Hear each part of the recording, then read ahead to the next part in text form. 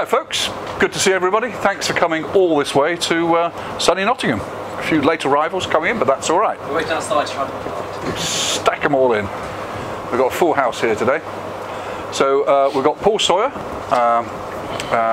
who's in charge of all he sees in the studio and our marketing department as well. And I'm John, and I'm the MD of Warlord Games. We've been around for 15 years, for those who don't know. Both ex-Games Workshop people, as are quite a number of our staff, and all based down in the Lead Belt in sunny Nottingham. So welcome to anybody who's watching the film as well. So it's a Q&A covering pretty much everything, is that correct? As you see it? Yeah, I mean it really is just a case of what do you guys want to know? Originally it was going to be an epic Q&A, but we've kind of opened it out a bit to cover all the things that you might wish to. We will be making an announcement on a new game. Yes, we will. We'll do that a little later on, maybe as a segue halfway through the seminar. So if we can go for hands up, and if you could ask your question as loudly as possible so that it picks up on the camera. Oh, more coming through. Come on down, there's plenty of space down here.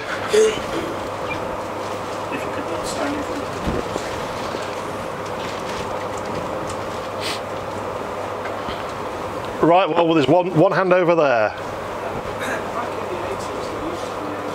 Can you speak up? There used to be a comic back in the 80s with a very similar logo. And I was wondering if there were any relationship historically between that brand, that comic, and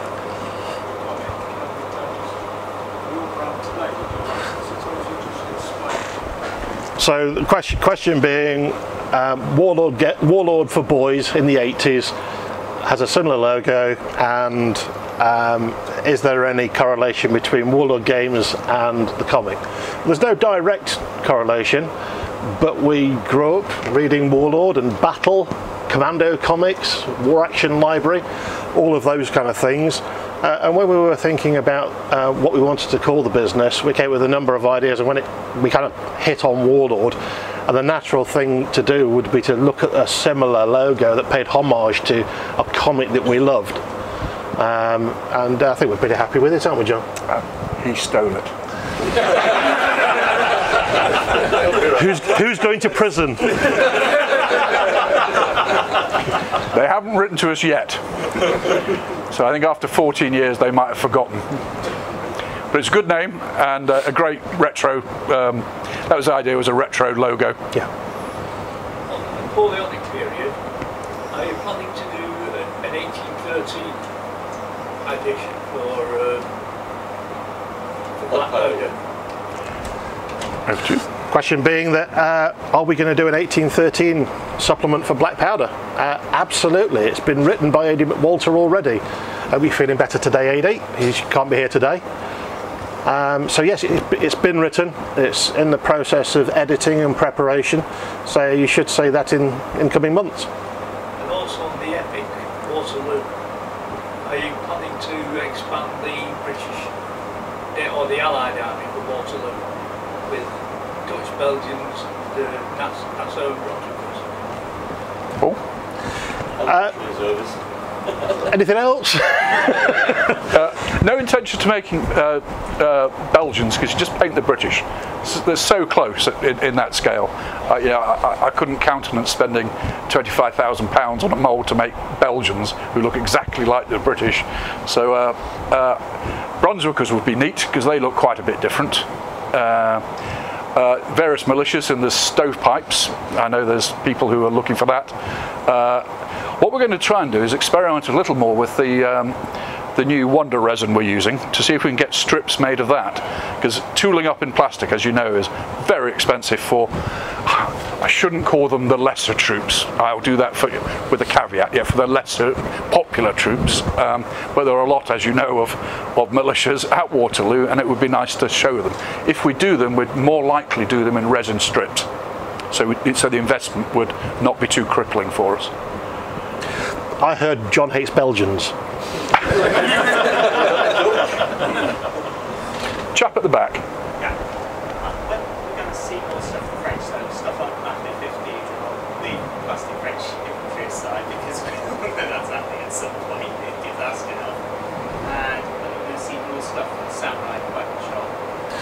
Right, so the question being that you want to see more for bolt action French and also samurai for pike and shot. Yeah, absolutely we want to do more for the French. It's a question that most people ask is what are you going to do for my army? And we do quite a lot of armies for a lot of systems, so it comes in fits and starts. John asked me fairly recently, when are we going to see plastic French? So that's certainly high on our list to do. It's a natural thing. We've already got the Blitzkrieg Germans. Yeah, will we see plastic BEF? Yeah, absolutely. Why wouldn't you? So yeah, we certainly want to do more for the French. In terms of pike and shot samurai, we have a book being written at the moment on the Gendoku Sudai, which I've probably completely massacred the pronunciation Say it of. again, go on. Feudal Japan, yeah.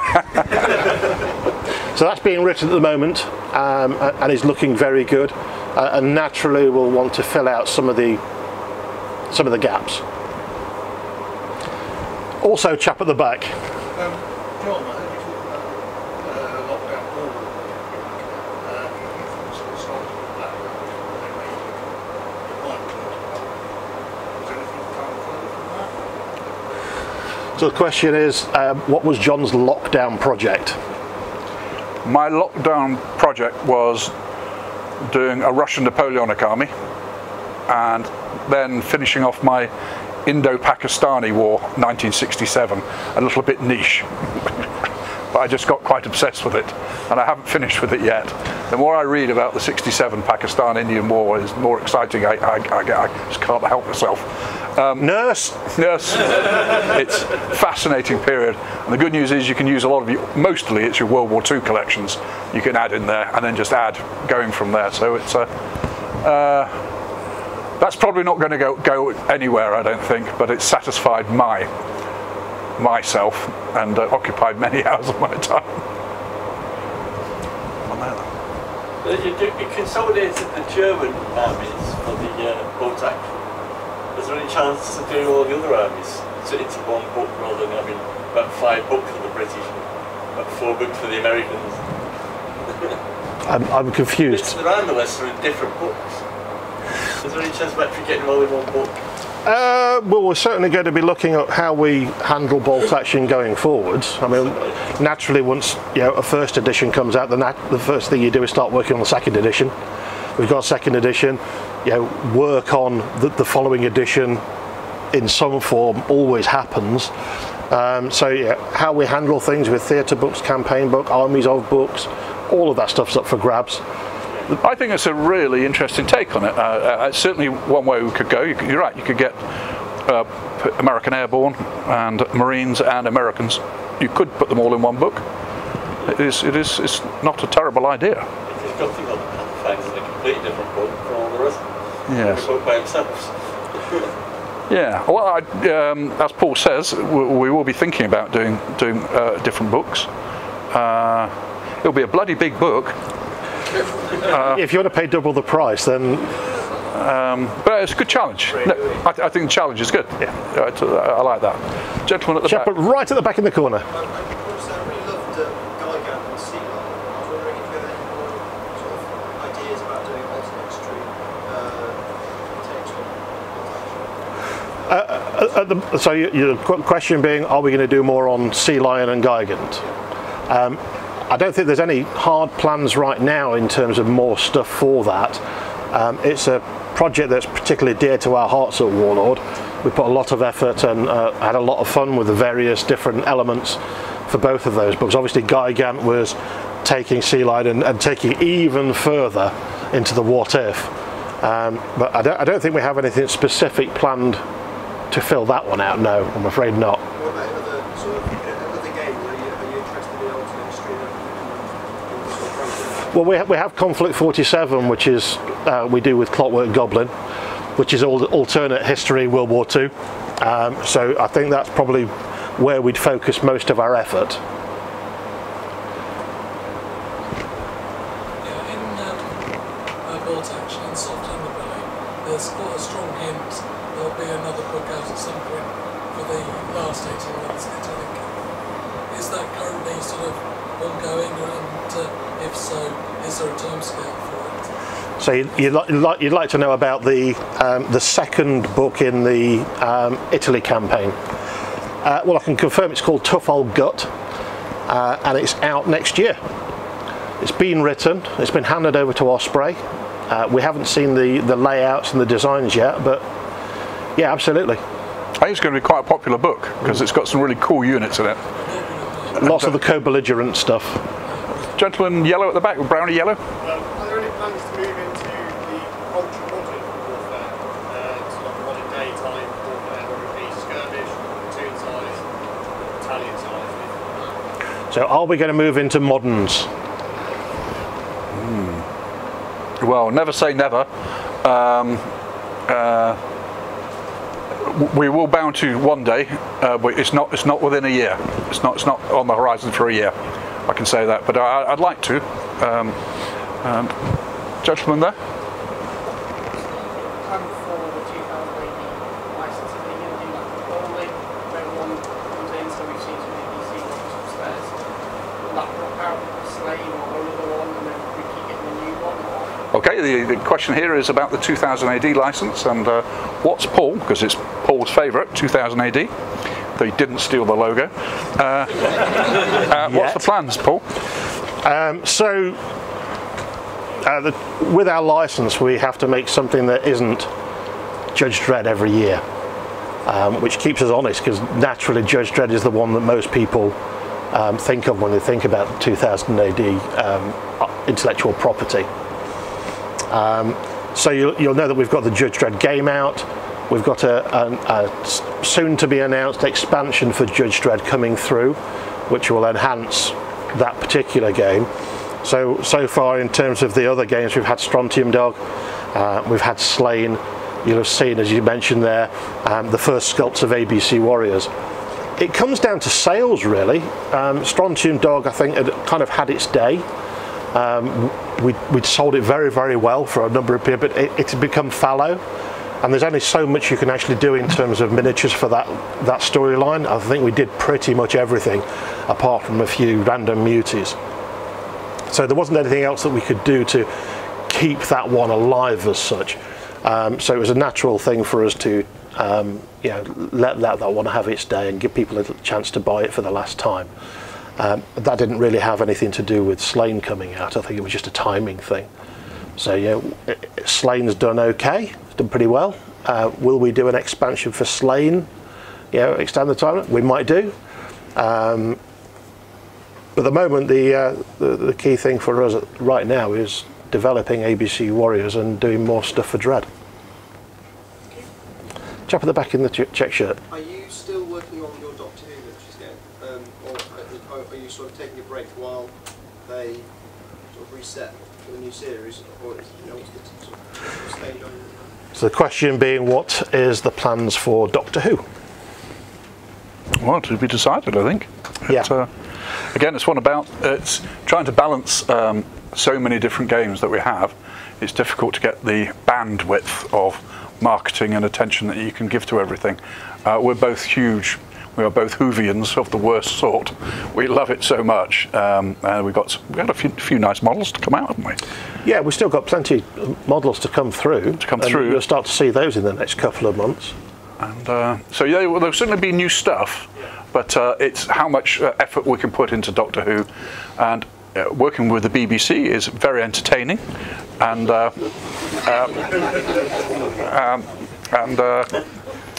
great fun. Yeah, fun, that was the word I was looking for. Got it. And so let's hope we can keep it fun and keep it going. Back behind there. Maybe first. Nah, too late.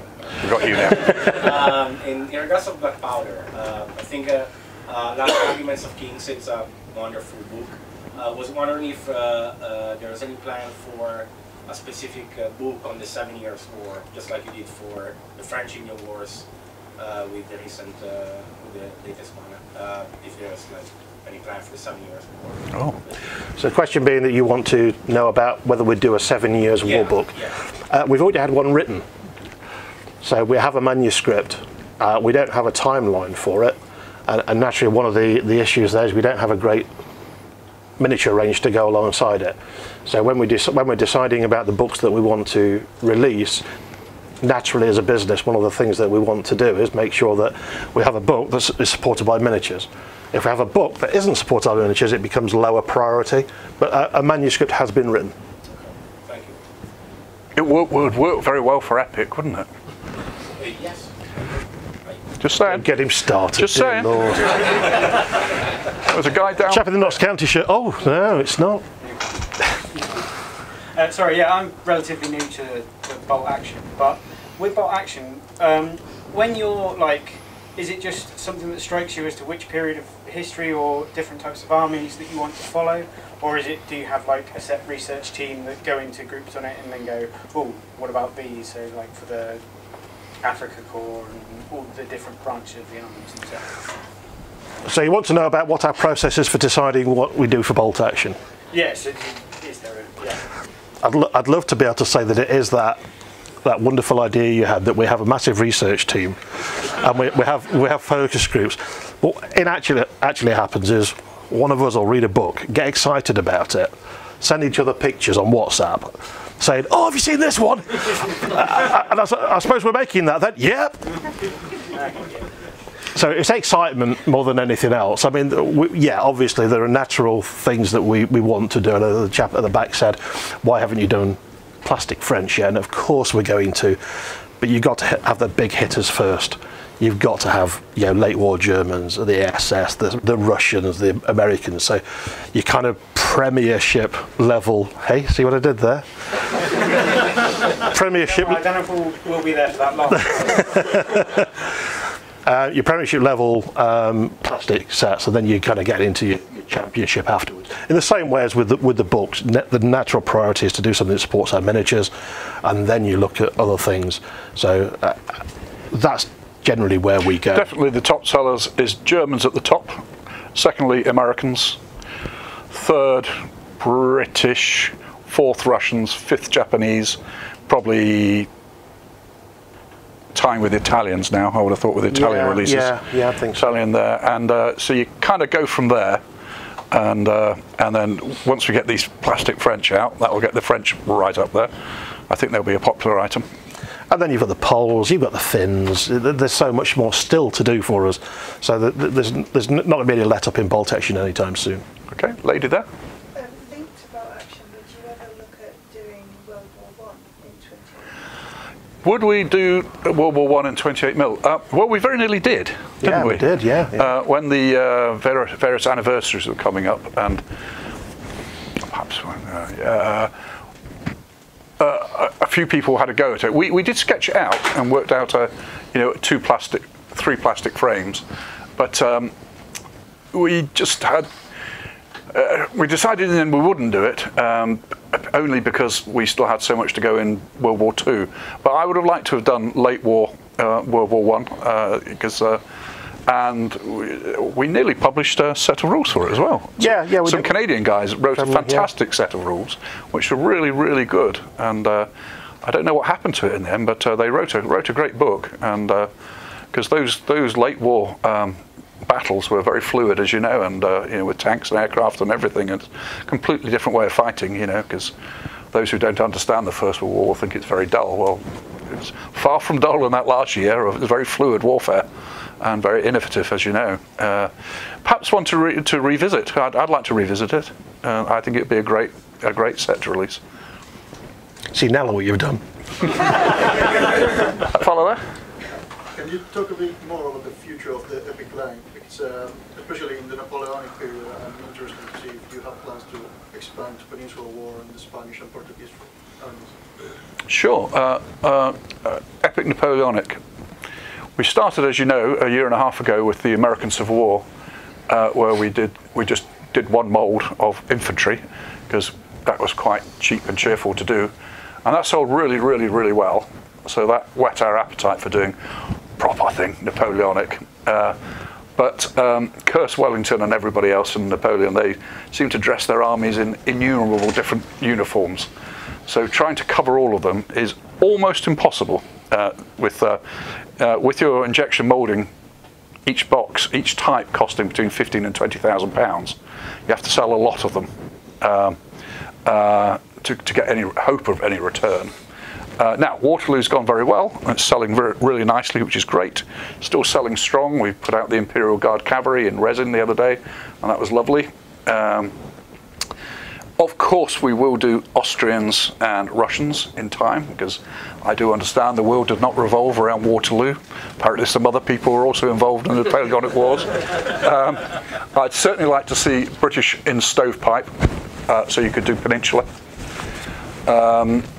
Then you get sort of sucked in immediately saying, oh, well, if you're doing the British and Stovepipe, you've got to do the French differently as well. You say, well, you don't have to. You know, you can get away with what they are. When we're talking about a different way of gaming with Epic, I think that the button counters in all of us wants it right, but the more detail you put on a model, sometimes it doesn't always help you.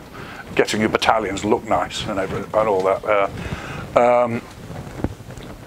Spanish would be nice, perhaps a mixed sprue of Spanish and Portuguese. It's all about what you can afford to do, because I wish for it all, but it'd be tricksy to do Spanish cavalry and Portuguese cavalry as well, because I'm not sure their effect was huge in the Peninsula, their cavalry. I mean, I could be wrong, but certainly their infantry are there and in the tens of thousands and need to be represented, and they will be.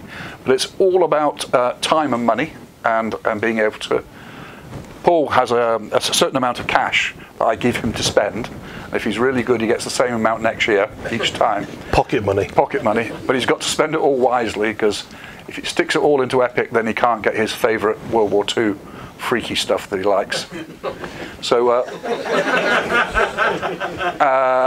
So, and then Epic as a system, it's gone very well. It's has it surprised us? Nah, it doesn't surprise me. I knew it was lovely. It's going to be really good. And then we've got to think about what to do next. Do we do more Napoleonics, or do we pick another period? Who knows? And so, is that enough to answer you or not, or do you want a bit more? There's a chap at the back again who's had his hand up for a long. I think what's the plan with conflict you mentioned? I think we covered that earlier on. Is that we do have plans for it. Obviously, at the moment, we're beholden to the guys at Clockwork Goblin, who own the game and own the IP. So what they design and let us have is what we release. But I would hope that we'd have some news on conflict in the next few days and weeks. We've got big plans for it. It's a great game, and there's a lot more to go at with it, I think. Gentlemen there? Are you planning to do Epic French Napoleonic Young Guard? Not this year. Young Guard, I think, my understanding at Waterloo, they were mostly in greatcoats and didn't look much different. So for me, because I'm not a perfectionist, I'd have mine in greatcoats and just have them going in. But one day we'll do them all, and we'll do them posh as well. That'd be nice. Looking posh would be one of my favourite regiments. They look great, and I would like to do them posh. Just can't do it yet, so have to use the greatcoats, I'm afraid. I think it's worth. I think John's alluded to already is that with the Epic Waterloo project, we've had 11 plastic frames. And at 15-20 grand a pop, that's a hell of a lot of investment. It's the most investment we've ever put into a single project. So with that now out, we've got the Prussians out, and as John mentioned, excuse me, we've got the Guard cavalry and the Guard artillery. I think for the short term, it's about making sure that we can get as many people playing with all of those before we start looking at putting a lot of effort into expansion of those or new armies or even new periods within Napoleonics. So there's still a hell of a lot. I mean, I can't imagine too many people in the room have already got everything they want for Epic painted and on the table. So, but if you have, I don't believe you. I'll come back to you in a second. There's a chap at the back again. Could we see an Epic system for bolt action to cover some more regimental and divisional level engagements in the future? And can we expect to see cross-system supplement books. So Norway campaign would be a good one for that, where you've got all the naval side, but you've also got the extensive land campaign and the aerial engagements. Paul? John? The answer's got to be yes to those. I think it's exactly what we'd like to do. It's the bolt action system, and as you know, World War II. We're going to mine that vein really seriously. So yes is the answer to that. Any chance of doing Epic of Leipzig? Well, it will be. We're going to say we're going to get the Austrians and the Russians done. It'll all come. And the Bavarians, possibly. Bavaria. And the Women's Auxiliary Balloon Corps. Yeah, we need that. All in time. Right, blue uniform. Yeah, all in time. You just have to go for the big hitters. They're, like it or not, international history. People want to fight Waterloo first, and then, weirdly, Leipzig or Austerlitz later. It's just the way of British society. It's the way it's structured. It's my fault. It's the way of wargamers is they always want what you haven't got. So we've given you all this stuff, but you want Leipzig. So yes, of course we will get to it. Yeah. What's the proportion of your production is exported? 2/3. 2/3? Yeah. So maybe British society isn't necessarily the best game of it myself. What kind of Englishman are you? Oh, you're that sort, huh? It's got a touch of the Belgian in him, I think. Yeah. Very worrying. Take his name, Sergeant. Yeah. He's in the book.